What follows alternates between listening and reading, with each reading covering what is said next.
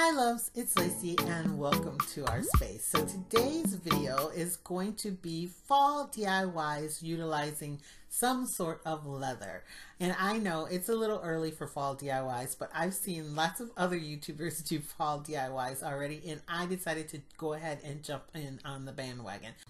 So for my first DIY, we are going to be utilizing a Dollar Tree leaf sign, some faux leather. They also came out with words in leather, some pit berries, some Arteza paint, but not that one, and some ribbon.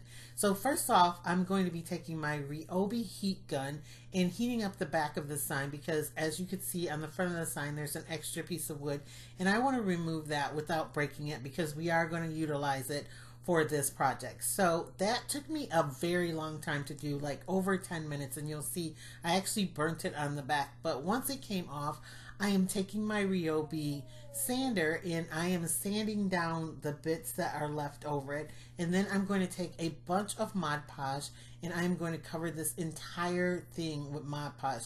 I actually do more than one layer of Mod Podge on this to make sure that I can adhere the faux brown leather from Dollar Tree on top of this and it won't come off. I make sure I get all the way to the edges of this sign so that it will stick really well with this. Then I'm going to take out my brown faux leather. I only have one of these. Well, I'm going to turn around and cut it down so I can adhere it on to this sign. And don't worry if it has lines in it because they come right out when you get it down. Then I'm going to turn it over, and as you can see on the back, it's burnt. So I didn't like the look of that. I'm waiting for the Mod Podge to dry, and I'm going to take a little bit of antique wax, which is just like a brown stain for that wood, and put it on the back of it to cover up where it was burnt. After that, I am using my Ryobi hobby knife, which is just like an X-Acto knife, and I am cutting really close to my wood leaf and going around to cut out the shape of the leaf to make sure that I get a nice clean edge on it, turning the leather as I go. I'm just cutting off the excess leather for this, and it worked out really well. I'm gonna make sure that I get all the little connections before I take it off, and when I'm done, you have a perfect cutout of this leaf in the leather. And I'm gonna save all that leather for other projects because it is quite nice. Then I'm going to turn this over and with some little detail scissors that I have from Dollar Tree, cut any little loose ends. Now I'm taking some Arteza paint in the color Pearl Marmalade. It's one of their metallic paints. I absolutely love their paints. This is not a sponsored video, but if you're interested in their paints, I will have a link in my description at the end of this video for you to check them out. It is such a nice quality of paint that I only need one coat for this, and I think the color goes really well with the leather. So now I'm going to take and just glue that down back where it was, and you can see the two-tone of color makes this really pop on it, and I love the fact that it's metallic. So I opened up some beige faux leather words that Dollar Tree came out with this year. I don't know if they had it last year, but I settled on the word bless. It was blessed and thankful in there, and so I settled on the word blessed, and I'm going to be gluing that to the front of my leaf sign here to make a nice wall hanging. And you can actually stop here if you want it, but you guys know I'm extra, and if you're new to my channel, I like to take it a full extra mile for all of my projects. So I'm going to make a double bow here out of this Dollar Tree ribbon. It's like a gingham. I got it last year, but I do believe they probably have it this year in their like fall decorations as well. All I'm doing is looping the loops over more than once, and then taking some pit berries that I cut off, just a little section of it, and wrapping it around to be the tie of the middle of this bow. Once I get that all tied the way that I want, and I put the pit berries in the front of the bow where I want, I'm going to cut off the other end. I always seem to tie my bows with them still connected to the full spool of ribbon. It just kind of works out for me. I don't know. But once I get that tied in the double bow like I want, I'm going to cut off the other end, and then I'm going to glue it to the center of my leaf at the bottom under the blessed sign where the two pieces actually connect. Then once I have that down, I already pulled off some pip berries over to the side. As you can see, I'm going to cut those down a little bit more, and I'm going to adhere them on either side of the bow just to give it a little extra decoration. And then once I get both of those on to this sign, I'm going to cut off the tails of it and then take some of those extra pip berries that were left on the pieces that I cut off and put those in the middle of the sign with the, I do believe, 4 pieces of pip berries that are already there. I just thought that it needed a little bit more in the center, but after I cut the tails, then it's done. And I absolutely love how this turned out. It was simple. The colors go really well together, and I really wanted to do something with the Dollar Tree faux leather, and I think this turned out really, really well since they came out with the words. Now on to our second DIY. For this one, I'm using some different Dollar Tree words. They had them last year. Some Dollar Tree burlap leaves. I also have some ribbon from Joann, some Dollar Tree burlap, and then this other kind of checkered ribbon that came from Hobby Lobby. Also from Hobby Lobby is this leather charger. These were regularly $5.99 last year, and I got them on clearance. And then this year I found this beautiful plate. It has some damage on it, and it was 40% off of, I think, $11.99. But they gave me an extra 20% off because it was damaged on the back.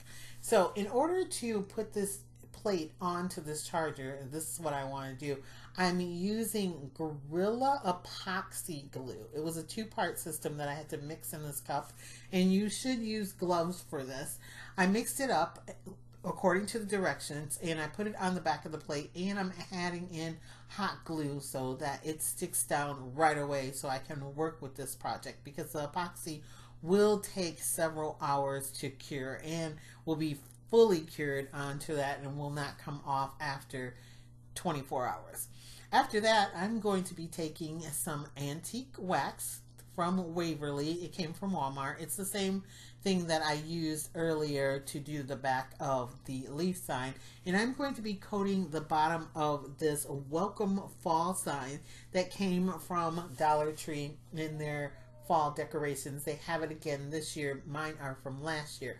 I did the fall section really dark, and then the top, the welcome section, I did it lighter, and now I'm using a baby wipe to wipe away some of the top, so it's kind of like a variegated sign, and it's, you know, it falls down into fall to be darker, the color.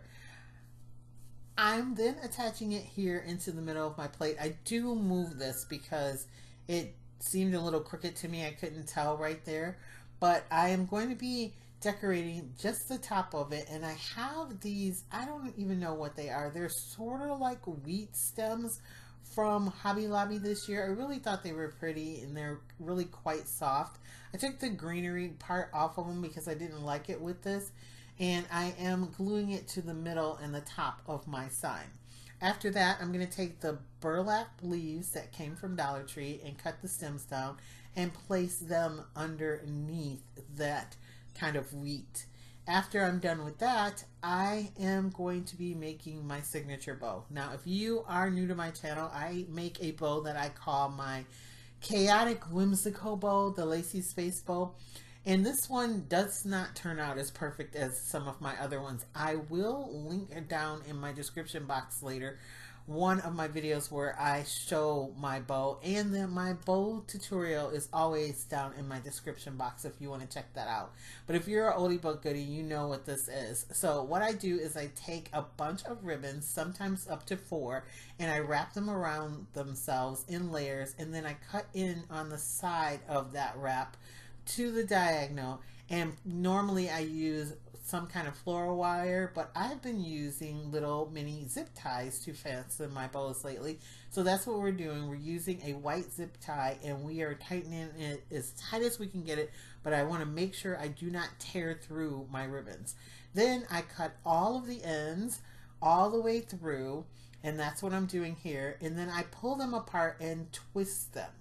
Each one that I pull out, I twist. Now the little thin ribbon, you don't have to worry about twisting. It'll twist along with the other ones, and I slowed it down here so you can see me just pulling it and twisting it. And I twist some one way and then I twist some the other way. You're just separating the ribbons to make a big ball. And then it looks kind of, oh, then I forgot I had one of my leaves left.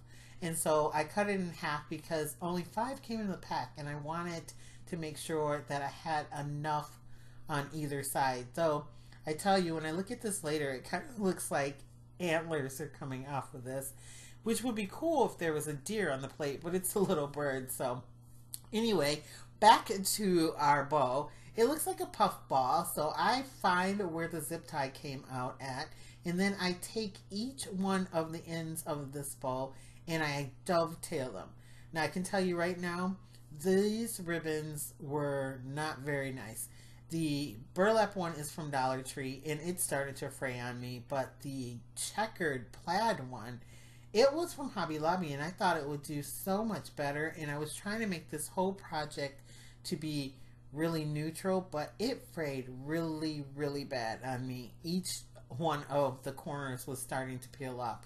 So I did dovetail all of these, but they kind of look messy, and I'm fine with that. I think it looks fine as a messy bow because everyone's making messy bows, but normally it would be more defined in my Lacee Space bow. Now I'm just going to go ahead and glue that in the center, and like I said, the sign that I glued down wasn't on as straight as I liked it, so I took it off, and I am going to be re-gluing it down over towards the bird in that empty space, and this is what it looks like. I know a lot of people don't care for traditional fall colors, and I love them, so I thought I'd give you guys a neutral one as well. Now, if you can't find that Hobby Lobby charger, which they do have it online, I'm going to show you how you can make your own. I have both of those plates. One is plastic and the other one is regular dish stoneware, and some white of the faux leather from Dollar Tree. I would have used the brown again, but I only had one brown and it wasn't enough to cover this plate, so I'm going to be using the white. So then next I'm going to be taking our glass plate, and I actually did cover it completely in Mod Podge, and I was going to use that to adhere the leather down. But as you can see, it's wrinkly, and after it's sitting for more than a half an hour, it never dried on here. I don't know why exactly. I did leave it on there and it wrinkled up really bad, and then I decided to use some of this paint, which is the Pearl Marmalade, and I put it on and stippled it with like a stippling brush, and then I grabbed a regular paintbrush and I am going to completely coat this because I do want it more of a brown color. This is more of a coppery look, but I decided to go ahead and stick that on. And as you can see, then I stippled it with a stippling brush, and it looks so much like suede. Right here with it wet, it does look a little bit different, but once it dried, it looks so much like suede, and I absolutely loved the look of it. When it got a little heavy with the paint, because I did put too much on there, I just wiped it off on a paper towel and then went back in and stippled it. So once that dried, I took it off the plate, cleaned the plate up, and I took it outside and I spray painted it black. Then I turned around and I put a dab of hot glue in the middle, and I grabbed fabric glue instead of the Mod Podge. And I did paint that plate black on the back. It was a matte black. I didn't paint it black on the top. The shiny part is the actual plate. I'm taking fabric glue and then putting it in the crease and using my silicone spatula from Dollar Tree to scrape the glue kind of into the crevice really well and just press it down, and it worked perfectly. As you can see, you can start seeing the inner circle of that. You couldn't see it with the white very well, but it's adhering to it perfectly. And even though it still looks like it has a whole bunch of creases and bubbles in it, it doesn't when I get done with it. So once I get the center part to glue down, and I only left that for like a couple minutes, then I started gluing the edge. And once you press it down with the fabric glue, after I spread it out some, it gets rid of all the creases. And I absolutely love how this was turning out. And I love the fact that it looks like faux suede. So, I mean, suede is leather. It's just a treatment that happens to it. So I thought this looked really, really nice as this. And I'm just going to continue going around until you can see it's pretty much perfectly smooth. Now, after I got done with that, you could put your plate on there and you'd have a faux suede or faux leather. You could just brush it and not make it look like suede. It almost looks like a charger with this plate, and you could decorate it any kind of way you want it. You can use any of these leaves and stuff from Dollar Tree. But I decided I want to make something different. And so I took out this ribbon, this metal ribbon that came from Dollar Tree earlier in the year. It has these little buds hanging down from them that kind of remind me of pine cones. And I painted it the same marmalade, and then I decided to glue it all the way around the edge. I have to tell you, this was such a nice finishing touch to the side of this. However, you could see a little bit of the glue that was coming out of the top. I didn't like that, and if you guys have been here a while, you know I like my projects to look like pretty much you could buy them in the store. And so once I got through gluing this all the way down, all the way around the edge, I grabbed some cord from Dollar Tree. This is cording here, and I glued it around, and then I painted that as well. Then I grabbed some picks. These came from Hobby Lobby. I had them in my stash, and I decided that I was going to hook them on to this tray. I usually adorn my trays and stuff, especially in fall, because I love fall so much. So I had two of the same picks, and I took one and I just stuck it on the side. I had to glue the pine cone back off on it, and then I took the other one apart and I started sticking in pieces here and there, and this is what it looked like when it was done. I know it looks a little crazy, but I think it's going to be perfect for fall. These decorations that are already on here will go with other decorations that I will stick on it when I use for a tray. And it works perfectly like this with the little trim going around with my metal ribbon. And then I remembered I had some walnut actual logs that we had cut into like bases. And so I put it on one of those, and look at how cute it turned out. I absolutely love this project. I have to tell you, I think it's my favorite. So then I decided, let's do a couple more things, because I do have a little bit of the brown leather left. And so I found one of my Dollar Tree little house frames. It has this matting in it that's shaped like the house, and I placed it down onto this faux leather, and then I traced around it.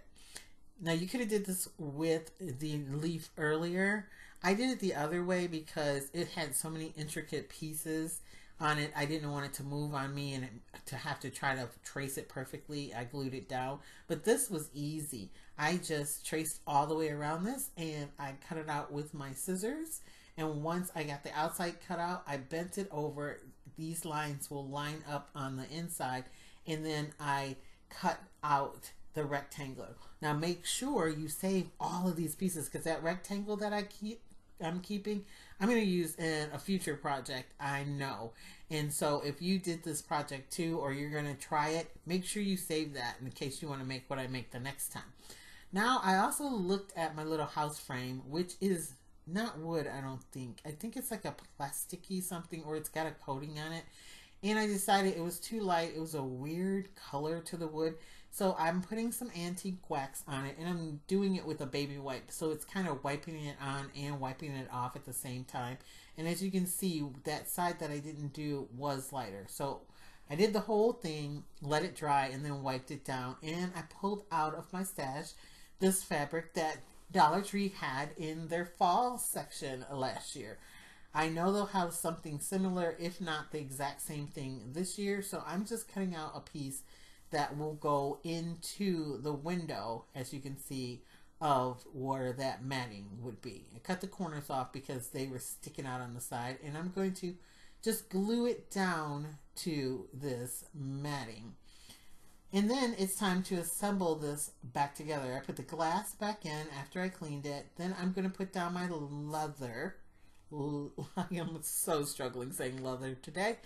And then I'm going to put my matting with my fall fabric in it and turn it around. And this is what it looks like.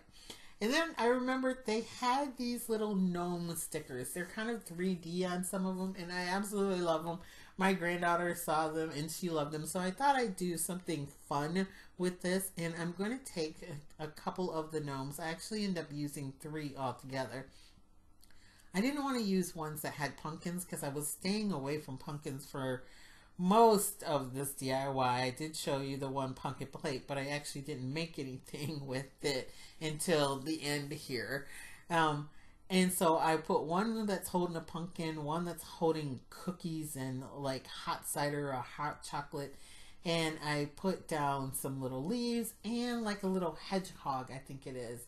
I did put this thankful sign down at the bottom, but I do take it off here in a minute because I didn't want it to seem like Thanksgiving, so I'd rather take that off. I cut a popsicle stick down and I took a little piece of that faux leather and I put it on top, and then I painted underneath it and used a pencil to draw faux bricks. It's so simple. I just did a little bit of like the marmalade with a little bit of white paint so it looked like brick, and then I did horizontal lines all the way across going down, and then little vertical lines between the horizontal lines to make it look like brick. Then I took the middle sign that says something like give thanks. I'm not sure exactly what it says and I can't see it from here, but I took the middle sign and it's kind of like in a little oval, and I took some of this greenery that I do believe came from Walmart and I made a miniature wreath, and then I took some more of the little berry garland and wrapped it around it and I cut it off. I then glued that down to make a wreath around the words, and I also put on my third little gnome and took off that thankful sign. And then I'm going to add more berries to the top of it. I'm not going to make you guys sit there and watch me glue on the little berries because I cut them off and then added a bunch in the top. And I think it turned out super cute. This is so easy to do. And you could put anything on it. You could put flowers on it instead of gnomes. You could put little like corn like on it for, it's just tons of stuff that you can do. So now we're going to do our last DIY. And for this, I'm using an 8-inch reform, but I took out the center ring. That was for another project last year, and I still had this one left. And then I have these leather leaves. They came from Hobby Lobby. They're by, I think it's Robert Stanley, and they were only $4.99, 40% off. So it's 3 different colors of leaf in there. And I am going to be tucking it down into the reform and gluing one part on the top and one part underneath. You'll see here in a second. And I'm going to stack them up where they overlap each other, and I'm going to do a little pattern with the colors so that they go around the entire plate on the reform evenly. And literally, this is all I'm going to do for this DIY. I do add a wood round that's from Dollar Tree's Craft Your Square section that says home on it on the back to make it more sturdy. But basically, this is the DIY. So where all of the veins of the leaves on the back connect, I put a dab of glue and I glue it to the outer ring, and then I put a dab of glue and I glue the bottom to the inner ring. So I tuck it down in between it, so one's over and one's under. A dab of glue where all of the veins meet, and then a dab of glue where the tail of that meets the inner ring. And I just overlap them and keep that pattern going, and when it's done, you can put the plate on it. You could probably glue the plate, the outer ring to the plate, and it would stay perfectly fine, and the back would just be open and you'd see the back of the plate. However, I decided that I wanted it to be a little more sturdy and make sure that the leaves weren't going to go anywhere, and I took one of the wood rounds that is in the crafter square, and it says home on one side, and I glued the other side down just in case I want to take it apart and use it later for a later time. And because there was no words on it, I knew it would sit nice and flat. Then I'm gluing all the tips down and then putting hot glue on the back and gluing it to the wood instead of gluing it to the wreath form. And it's done. There's already a hanger on it, and I made sure the hanger was facing me. But if you want to take the hanger off of it, off of the wood round, then you could just command strip this to the wall or use alien tape and stick it to your wall. And look at how simple this is. It's just an easy, quick DIY. And it looks really cool with this plate that says Gather from the Dollar Tree. So that's it for this video. I hope you guys liked my 5 DIYs for fall that I brought with you that all have some type of leather on them. I thought it was pretty cool, and I wanted to do something with the Dollar Tree leather, and so this is what I came up with. Comment down below and let me know which one of these was your favorite DIY. I have to tell you, my favorite, hands down, has to be this stand. It looks so much like suede in real life. I wish you guys could see it. And I'm going to decorate it for fall later, so you'll probably see it on my Instagram post, or else it might be in the background of another one of my videos. I really do love the little house sign too. I think it's very cute. It's a little busy in the background, but I think my granddaughter's going to love it, and she's going to want to keep it herself. I don't know. Or I can just put it maybe by a coffee bar, because they're holding little hot chocolate or coffee. I think it's really, really a cute thing. And then this sign is perfect. I probably am going to hang it in my kitchen because it has pumpkins on it. And that is it. And if you are not a subscriber here yet at Lacee Space, go ahead, hit that subscribe button, and make sure you turn on the notification bell so you can know when my next video is coming out. Also, if you like, you can follow me over on Instagram. It's Lacee Space, the same way it's spelled here. And I will catch all of you in my next video. Bye, loves.